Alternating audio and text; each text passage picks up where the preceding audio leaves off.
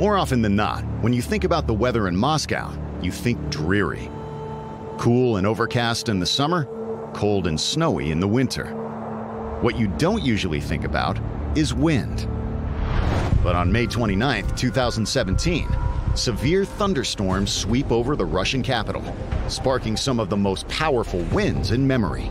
So this super strong thunderstorms moving through Moscow, ripping things. So what we might be seeing here is a dry microburst. In other words, a downdraft, a strong wind that comes out of a thunderstorm without any rain.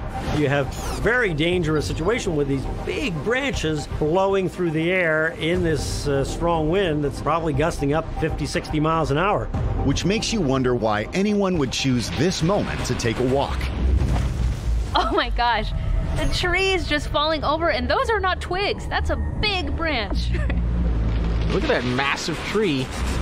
And that guy, you want to talk about time? They say when thunder roars, get indoors. Well, if the wind is roaring, you should get inside as well. Unfortunately, on a day like this, inside isn't necessarily the safest place. Bam, wow. That thing just exploded. Yeah, look at that. Holy cow. If you have winds that are gusty and sort of unpredictable, it could find that right little spot, that little point of weakness. I mean, that hole could have been maybe 2 or 3 inches wide, and once that wind gets in there, it's gone. So exactly what kind of wind are we talking about here? It's known as straight line wind. You can get some very strong winds that come down out of a thunderstorm. They hit and they spread out. Sometimes they can be strong, sometimes they can be incredibly damaging, kind of like this. How strong? Strong enough to deliver a startling surprise to this unsuspecting pedestrian. Oh my gosh. You want to make sure you're kind of aware of your surroundings, because something like that could be heading your way. It looks like a serious injury in the making, until our pedestrian emerges, miraculously unscathed. But the most amazing thing about the clip is he just goes on like any other day at the office. That guy was inches from being crushed. Just la-di-da, I'll walk away. What do you think's going through his head? After a few seconds, the dumpster goes along on its merry way. Those things aren't light, they're heavy. And yet, it looks like a toy when you have wind like this. Which brings us to the case of this so-called healing pyramid, a spiritual center and tourist attraction on the outskirts of Moscow. Built of fiberglass panels in 1999, it is 144 feet high and weighs 55 tons. You would think that a pyramid's pretty much of a proven structure, right? It should be able to withstand quite a bit.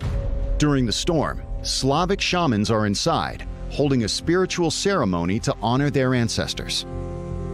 Once the ceremony ends, the participants exit, seemingly oblivious to the gusting wind. What happens next? Think you know the answer?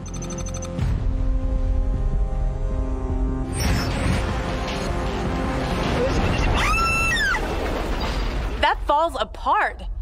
What just happened to that structure?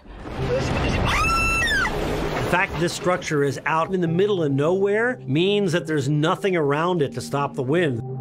This is just made of heavy cardboard, really. I mean, it's fiberglass panels. It's not that sturdy of a structure. The storm results in 16 deaths and more than 200 injuries, making it the city's deadliest weather day in a century.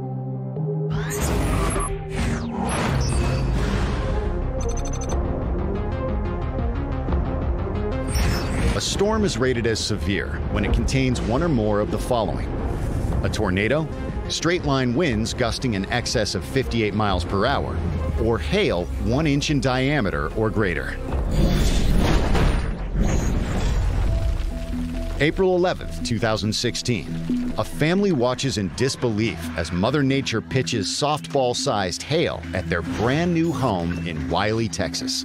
This is just really bad luck for this family. They hadn't even unpacked their boxes yet, and we're looking at every window being destroyed by the large hail. It's why we all have insurance for the rare event where Mother Nature says, nay, nay, that is not going to look new anymore. As giant hailstones pour into the interior, homeowner Donna Ruth Cole struggles to keep her young son safe. Get in there. Get in there.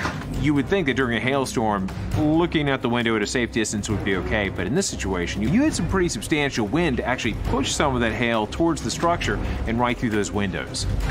Oh my God! Oh, look at this! Look at this! Oh my gosh, look at the size of that hailstone. Holy cow! It gets to be baseball size or larger, flying at 100 miles per hour. It's like getting hit in the head by a Major League Baseball pitcher, and it can prove fatal. Oh my God! What that family needs to do is get in an interior room or in the middle of the house so they can avoid the flying glass and the hail flying through the window. Well, we are definitely going to have some roof damage here and like 50 broken windows that are still shattering glass everywhere. I'm sure the mom is thinking, oh no, how much is this going to cost? Oh my goodness. Okay, yes. I think I'd be crying, knowing all the cleanup that would have to happen. There's hail in your house, melting ice on all your carpets. Well, now you've seen our house. It wasn't exactly how I expected. And I'm a little bit shaken. Not the welcome that you would want to the neighborhood. Coming up, rain takes its revenge from Eastern Europe to South America when Weather Gone Viral continues.